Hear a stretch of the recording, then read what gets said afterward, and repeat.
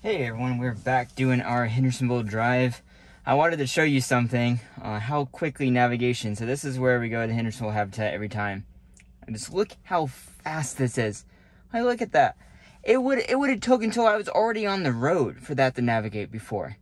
It might still have been slower. Like it's so fast now. Is that actually a stop sign there?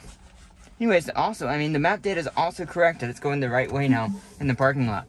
Like, I love that. Like, that stuff, like, that might sound like a little change, relatively speaking, but that I've been waiting so long for that change.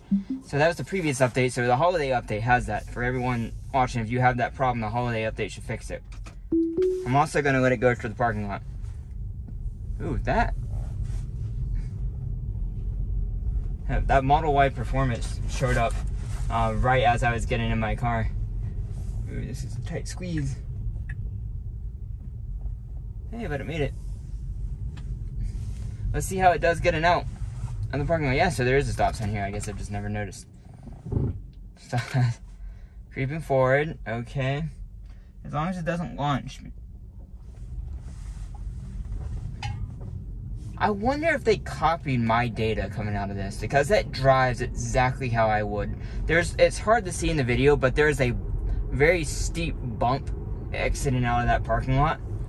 And if you go too fast, I've done this, the car will scrape bottom. So you don't want to go too fast. What the car is doing right there is like, it's good, exactly how I would do it. It's like they directly copied what I would do. A little bit of hesitancy right here. A lot of cars moving around. This car, you can tell, I just pulled right out.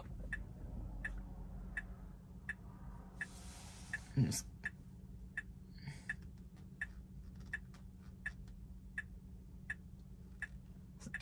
not like we're not. The car behind me is also going that direction. Also, see, look, I didn't show it in the previous video. I'm pressing the accelerator just to give it a little bit more confidence. But yeah, so the blinker video came up. The repeater camera video came up still. So they added a X button on the video now. So you can, if it's getting in your way while it's on, you can temporarily get rid of it. I love that. Instead of moving it around the screen, you can just close out of it. I love that they added it. Just little refinements. It's just no one's gonna catch up to Tesla. It's taken, like, I've had this car for 5.5 years now. Right? 2018. Yeah, 5.5 years. And no one is catching up to Tesla in terms of software. Like, the cars that are coming out aren't even close to the level of, like, refinement the software is going through. And this car is, you know, again, 5.5 years old. The technology is 6.5 years old. And it's still getting updates, still getting refinements. Everything is still smooth. Like, look how smooth this is for a 6.5-year-old technology. I'm just so happy that they're maintaining this old platform, and hopefully at least, you know, it'll be a decade old before they stop, you know, pushing updates to it. I would have to guess though, this will still get the App Store. It would make sense, but there's going to be more limited apps on it, which isn't going to bug me too much. My main thing is, will the car drive me? That's what I want. Like, if the car is driving me, then I can go play video games on my laptop in the back or something like that. It's not that big of a deal. But it just, as long as everything stays smooth and snappy and quick. That's why the navigation thing annoyed me so much, because it ruined the experience of you using nav. Anytime you had to use nav, it just ruined the experience. And now it's great. Stay this way. It's great. Super fast, snappy. I love it. Please don't mess it up. Let's see what it's gonna do on this roundabout here. Okay, so we're slowing down, as I was slowing down a little bit too soon in my opinion. Okay, it's going through. Being slightly faster, like 1 or 2 mile an hour faster than what it did the last time. So we'll call that good. I think it still could go faster. It's still really hesitant in roundabouts. I suspect version 12 will improve that. just really happy how this is performing today. We'll see if the map data change. Again, if you haven't seen the previous video, I have 2023.44 map data. This is brand new. The first time I saw anyone have it was yesterday, and I just didn't check the car, so maybe I had it yesterday and it downloaded this morning. But we have brand new map data, latest for 2023, and we're going to see if it changes anything. There have been quite a few construction projects around in this area, so hopefully that helps on those areas. And we'll see up here, the main turn right at that traffic light is always a pain for the car. We'll see if it's improved. Okay, so it braked a little bit hard right there, seemingly for the car coming from the left. That's a cool car. It has no traffic here. Should be able to do as good as it possibly can. Green lights, everything. Turn the blinker on. Okay, I'm having to press the accelerator. This is accurate. See how this it's on the line? This is just not good. I'm not pressing the accelerator. This is good. That's good. This seems less hesitant going through the unprotected left. That's good. But getting in that lane right there is just not good. It needs improvement there. I think version 12 will help learn that. I don't think version 12 is going to fix that. If it does, I'll be pretty happy. But I think their data feedback loop is going to be very strong. So if I disengage there, they're going to get that, and they're going to understand, okay, well, why is the human disengaging here? It's because you suck at getting in the lane, and now it's going to learn from that and try differently. And then if I don't disengage, then it's going to assume, hey, I did it right. So that's why it's important. If the car's not doing something you would do, you really should disengage. For the purposes of testing in the videos, I try not to. When I'm driving on my own, I usually disengage just to give it the extra feedback loop. So definitely, if you're testing, sure, but if you're not, go ahead and disengage. That gives better data. It makes the car drive better in the future. See how it does going around this curve, this compound lane change and turn right here. Last update did really well. We'll see if this update does the same. We have some extra traffic here.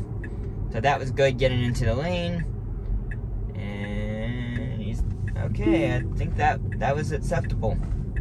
There's like I have a hard time with oncoming cars like that.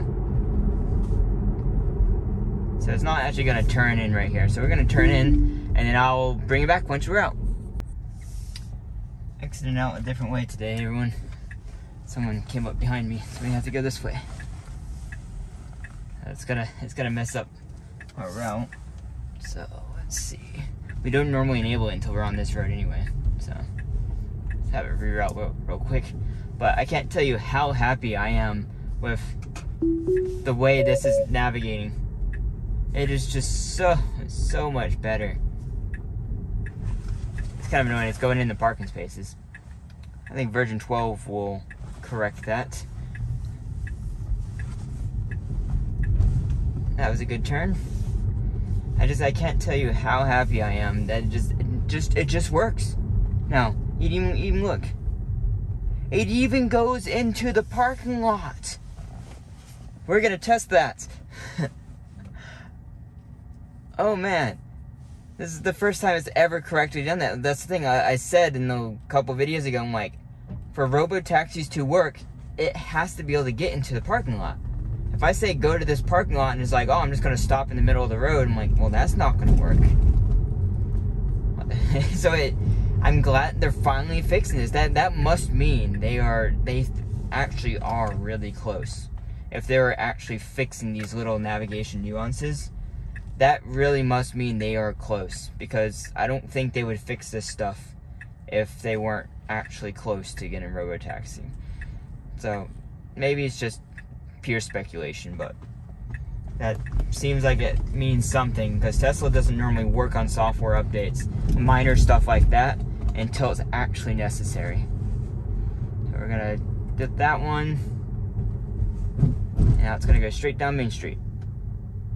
Wait a second. Oh no, it messed up. Look. It's gonna go straight instead of turning.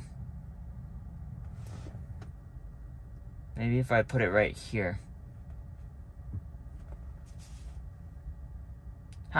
There we go. I'll see if that works. It might not turn all the way into the parking lot, but at least it will turn and maybe get to the left lane. That's what we want to see. So that was really good right there. Like, hard to explain how that was good, but it just basically, it felt really smooth going around the turn and corrected itself. It wasn't jerky like sometimes it would be.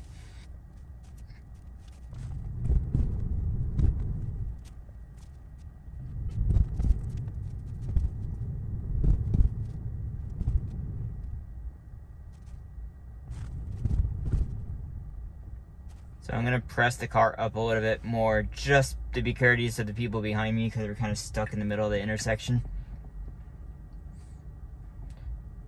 Turning the blinker on just a little bit too soon, and we're not going to make this light for sure.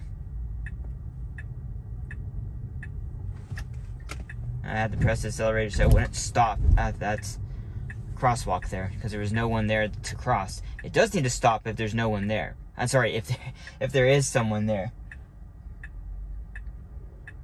I'm pressing it up just to give extra space because this is what you should be doing in this area, is giving extra space. And that's what version 12 is supposed to do. It's supposed to, it just analyzes how does a human drive. It sees, hey, there's space in front of me and we're crowded around with cars, we should move forward a little bit. And that's what the car is going to do. So I can't wait for version 12. It's going to happen in 2024. It will happen. I just don't know when. My best guess still is 2025 for some type of robotaxi, and no earlier than the end of 2024. We'll see.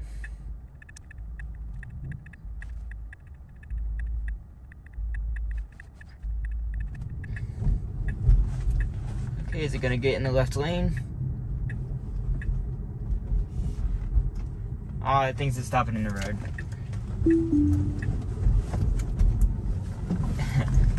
Because the other car behind me actually got in the correct lane. So I had to like zoom out in front of it. So, okay.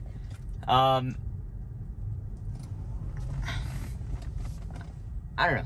Traditionally, that wouldn't have been a disengagement just because it would never go to the parking lot anyway. I don't know. Regardless, I thought it was a really good drive, everyone. We're going to go in and to my mom, and then we're going to go back out and do the Aldi drive.